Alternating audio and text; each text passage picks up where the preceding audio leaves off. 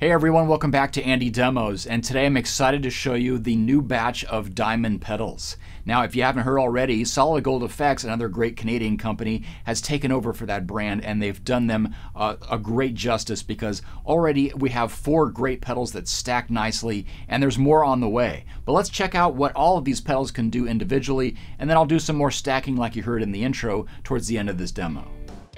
Introducing the next generation of diamond pedals, the Comp EQ, Drive, Tremolo, and Memory Lane. All of these new compact pedals have classic diamond DNA in their solder joints, not to mention soft touch true bypass switching, high quality components, and the analog circuits can accept up to 18 volts for increased headroom. The Drive is a natural sounding wide range overdrive based around a premium Burr-Brown op amp. Just like the J-Drive, a warm switch engages a shelf at 1 kHz to tame a bright amp or just put the finishing touch on your tone. The active bass and treble are Baxandall-based filters located post-gain, a powerful set of controls that can boost or cut, and their interactivity results in changes to the mid-range content as well. One thing I always remembered about the J-Drive was that you could get a fairly flat response, not your typical mid-boosted, sort of 80s overdrive. But this one with the bass and treble, you can cut or boost and get everything from scooped to that mid-boost sound. So let's start fairly flat, and then I'm just going to engage the warm switch, which is going to really sweeten up these single coils.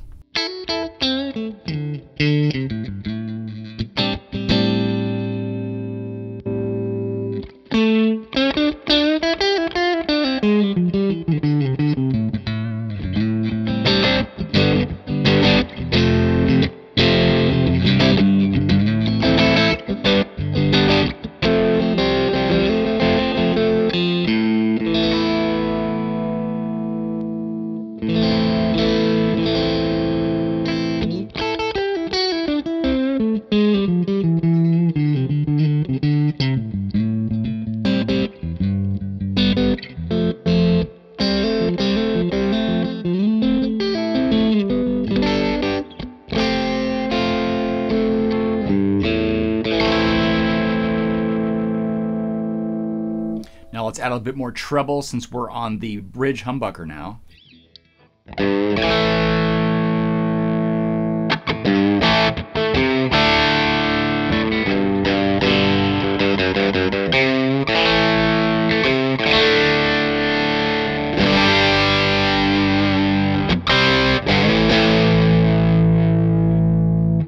Take the warm switch off.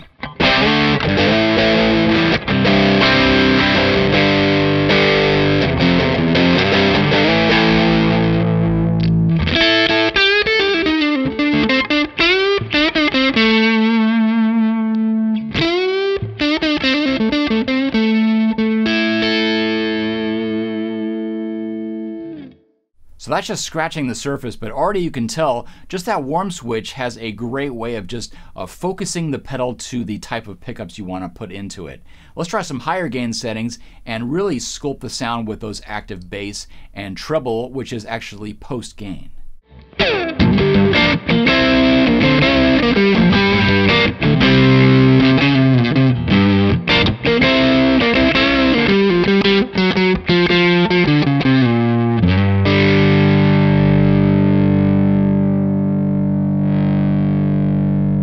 So here's where we're getting some mid boost here.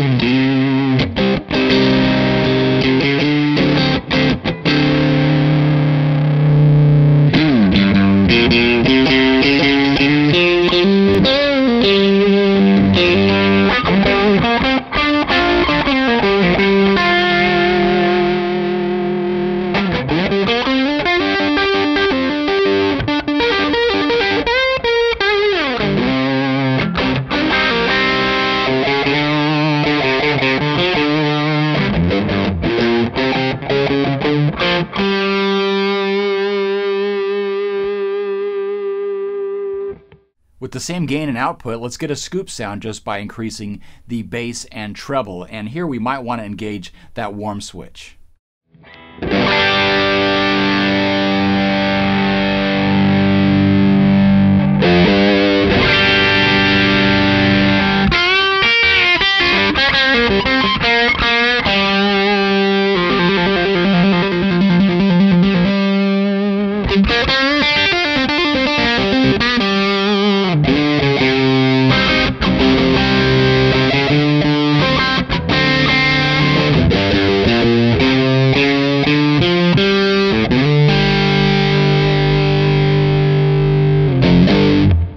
I could tell from the recording waveform right here that it's just jumping up when we increase that bass, but it isn't really flubbing out the amplifier.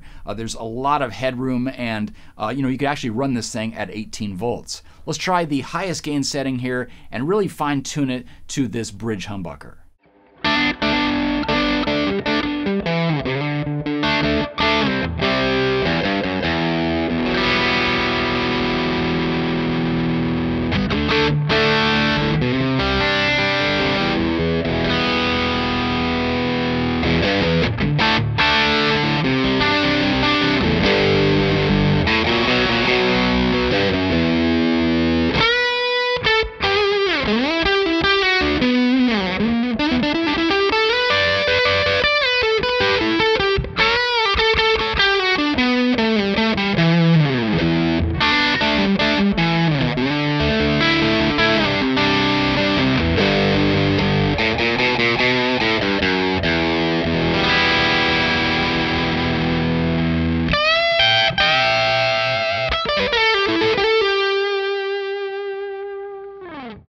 The Comp EQ takes Diamond's coveted yellow box to new heights, while still preserving all the chewiness of the original optical compression circuit. For starters, the original quick attack can be achieved with the flick of a switch, while the status LED tells you how aggressive the comp is setting in. A new slower attack option has been added for more transparent experiences, with a subtle studio-style compression. Diamond has added their famous Tilt EQ to the compressor, which is a one-stop shop for bass cut or boost and treble cut and boost, while an active mid control centered at 800 Hz can enhance any amp you plug into by boosting or cutting by 10 decibels. Let's start with that classic attack, which is faster in the down position. And I'm going to keep the EQ and mid-range fairly flat right here and just try some different compression settings just to give you a feel of how this optical compressor can really sweeten up your sound.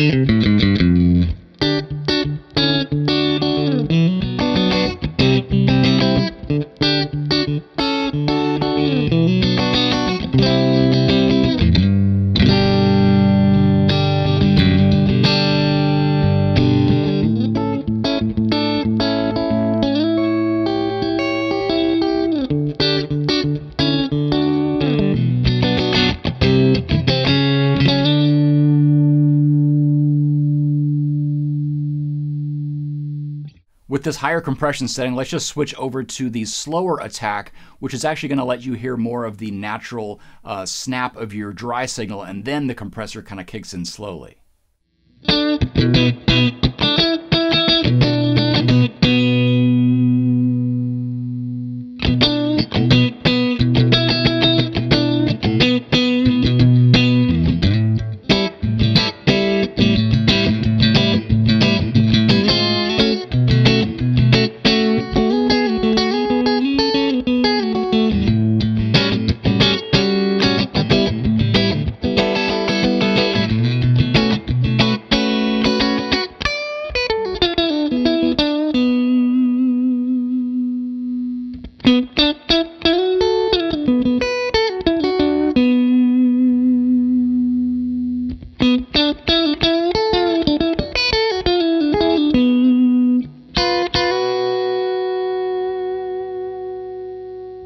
So unlike a lot of classic compressors, the optical circuit really just gives you more of your guitar. It doesn't just kind of squish the whole signal.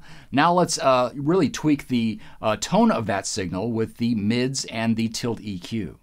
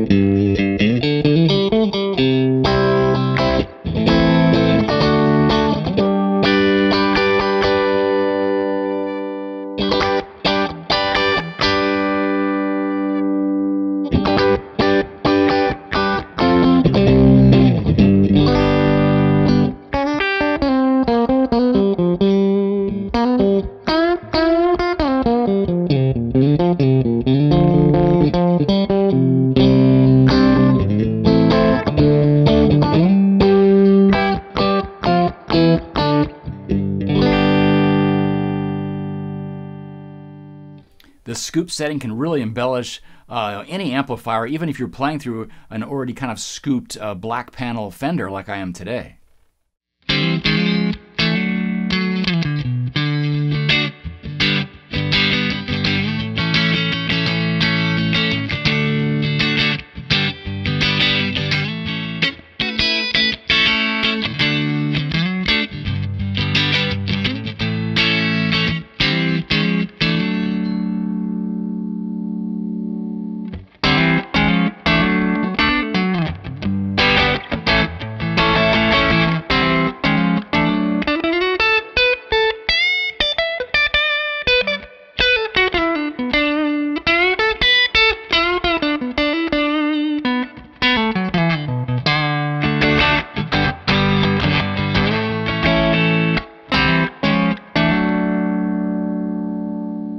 And of course you could back off on the compressor and just use this pedal mainly as a tone sculptor with the mids and tilt EQ. But I find having just a little bit of that compression on the slower attack just kind of helps fine tune the whole sound. It kind of acts more like a studio compressor, just more of a silent weapon in the background. So we'll see how this sounds with a overdriven sound. I'll start without the comp and then kick it in so you could hear the EQ and that slight balancing of the strings with a low compression setting.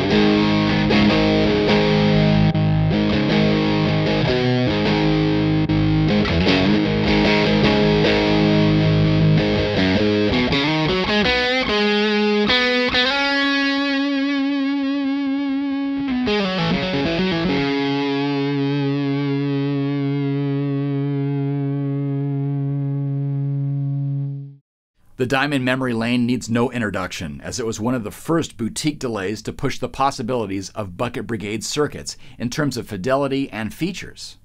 With Diamond's new DBBD, that's right, Digital Bucket Brigade technology, the compact memory lane still uses analog companding and anti-alias filtering with RAM storage instead of the old way of using capacitors. What this means is that the sought-after warmth is still available, but with now twice the delay time and much lower noise. Dual foot switches offer tap tempo with subdivisions, classic memory lane modulation with depth control, and delay time doubling on the fly. Plus you get 3 different delay modes with various voicings and behavior, while advanced settings let you choose options like trails and momentary modulation. Let's start by checking out those 3 distinct voices in the memory lane, and this is indicated with the color of the LED on the left foot switch. So let's start with green, which is modern, and I'm going to disable the modulation on all these modes just for now.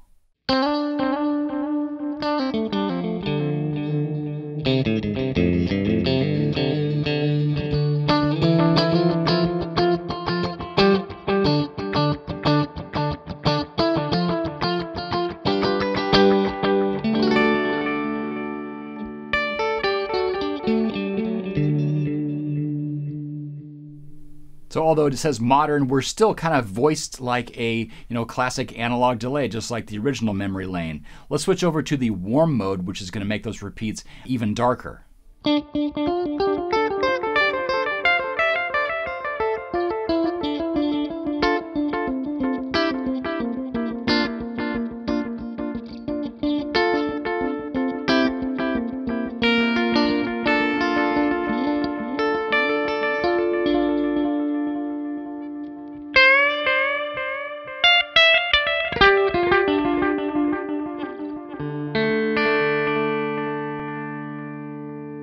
And here's vintage mode, which actually cuts down the maximum delay time, so we're really kind of entering more of a classic analog Bucket Brigade sound here.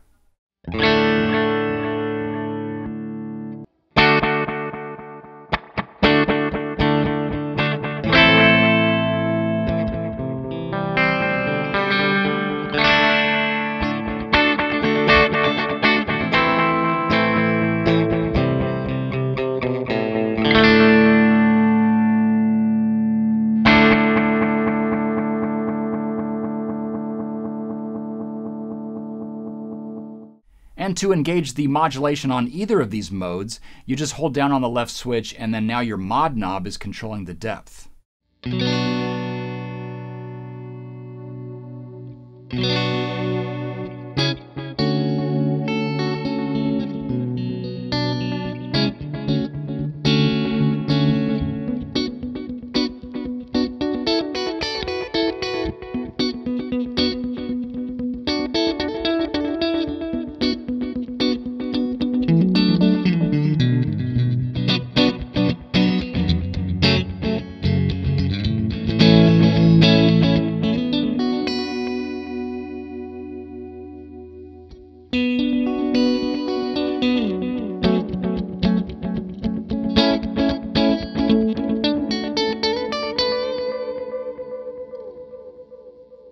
Let's get back to warm mode and engage the modulation, and I've set it up for a fast slapback, so we could get away with using a lot more modulation here.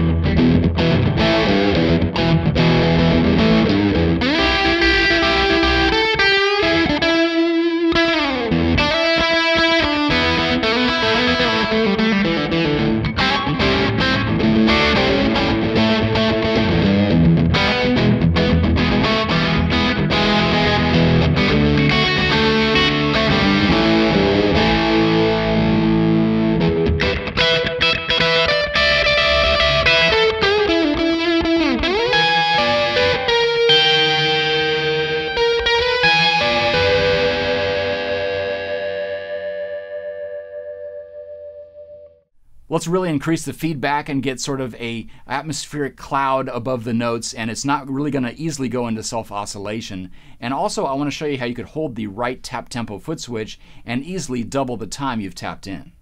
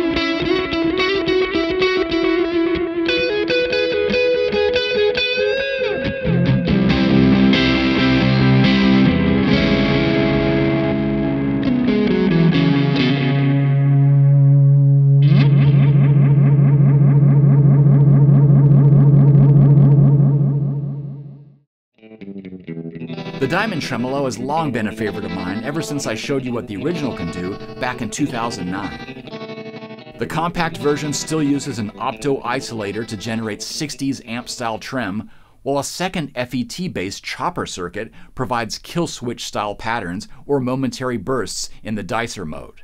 The center toggle cycles up through 3 tap divisions, while pressing down selects 4 different waveforms: sine, shark, square, or FET chopper. Holding the tap switch on the right will double the rate at any point, while holding the left foot switch unleashes Insta-Chop and can be set up for momentary or latching operation.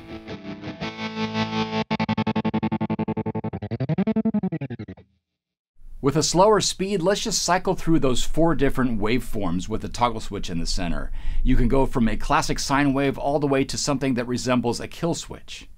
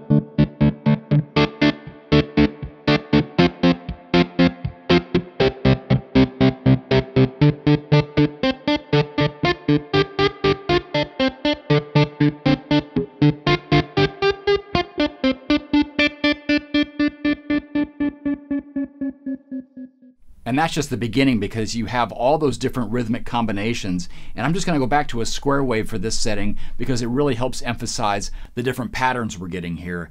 And they're really easy to play along with, and you could still use tap tempo.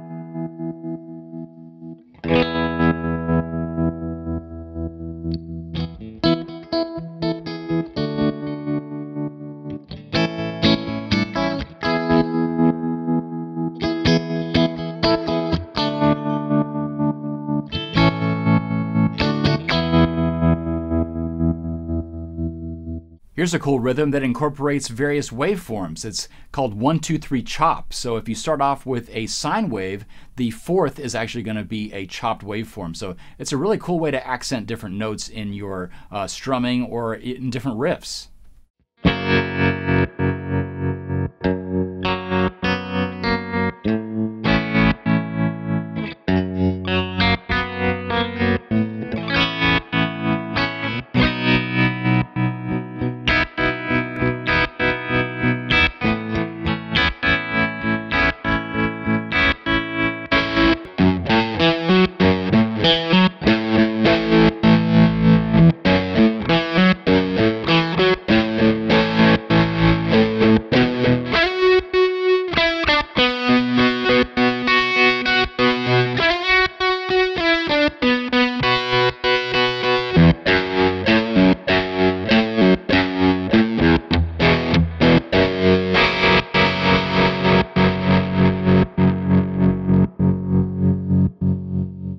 here's a rhythm that I remember from the very first Diamond tremolo, and it just sounds great when you stack all the effects and get this huge sound. It kind of just plays itself.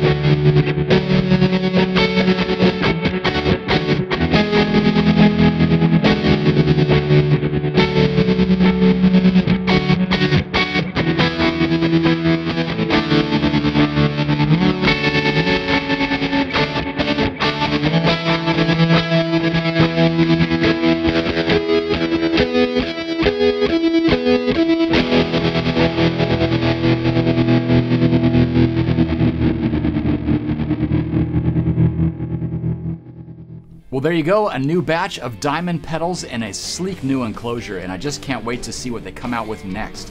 Be sure to check out diamondpedals.com for more information, and I'll see you next time.